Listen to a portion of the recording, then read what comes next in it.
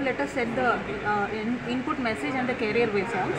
So we have connected the probe for the channel 1 and channel 2. So now let us observe channel 1. So this channel 1, channel 2, these are the knobs for changing channel 1 or channel 2 options. So now it is indicating channel 1.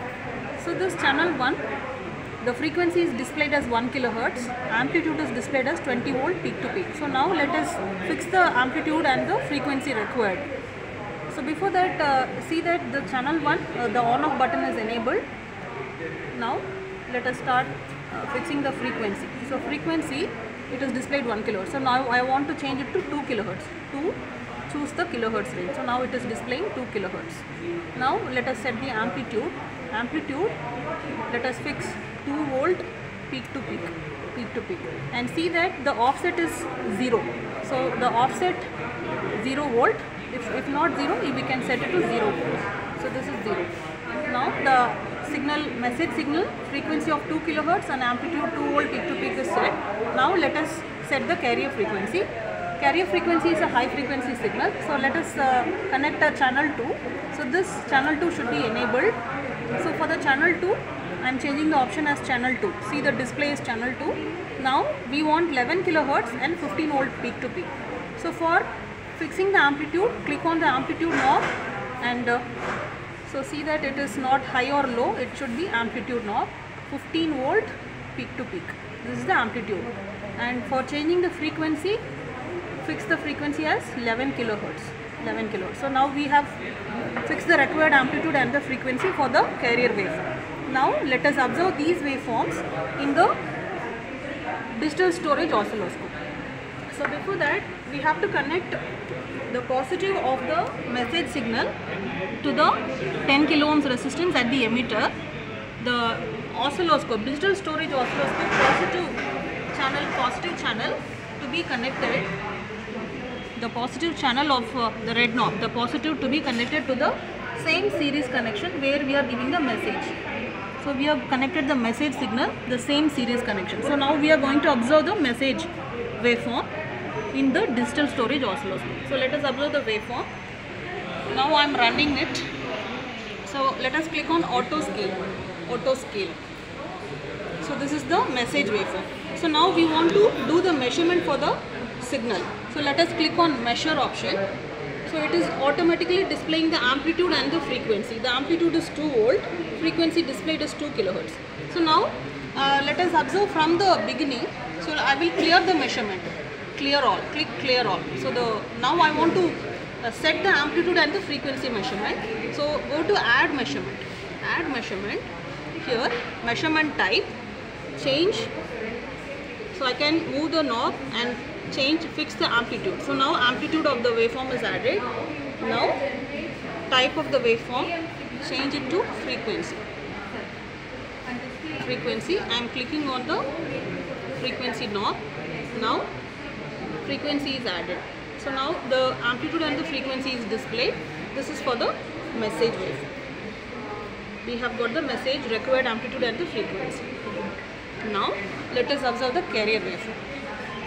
Now I am connecting the positive of the digital storage oscilloscope to the series connection where we have connected the carrier signal. So we have connected the carrier signal to the other end of 1 kilo ohms resistance at the base. So this 1 kilo ohms resistance at the base, I am connecting the DSO positive.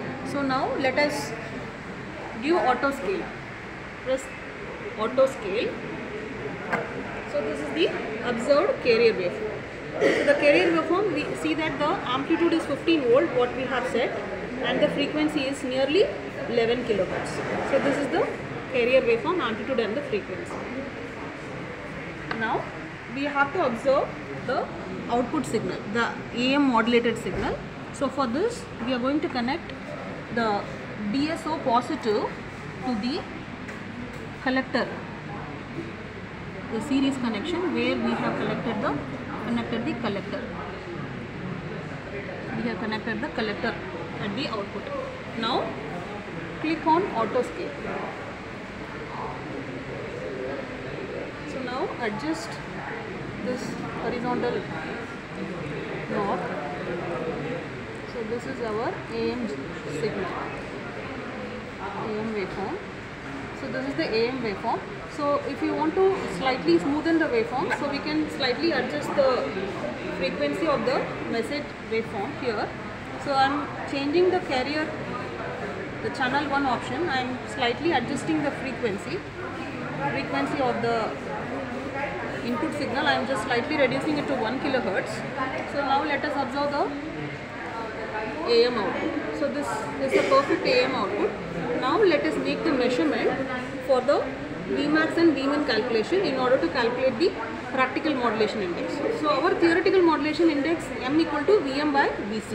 The Vm value what we have chosen is 2 volt peak to peak, and Vc value we have chosen is 15 volt peak to peak. So the theoretical modulation index M equal to 0.133.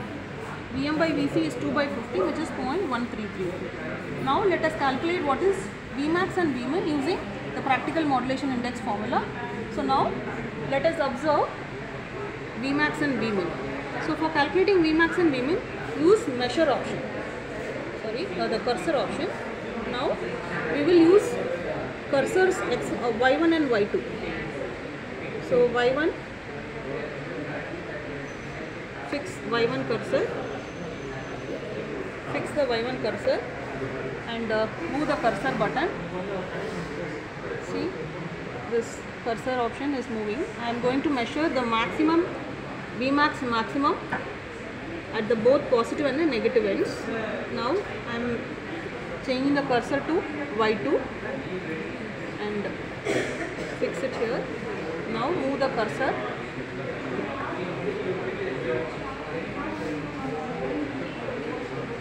Cursor option.